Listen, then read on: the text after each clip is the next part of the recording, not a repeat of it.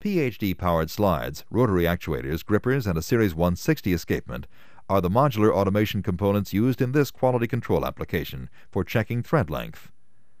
The parts are escaped from a conveyor, then by way of pick-and-place automation, placed into the fixture. The fixture contains an analog linear potentiometer, which relays position feedback and gauging of size and distance between the threads. The potentiometer is linked to a set point module with 4 adjustable set points.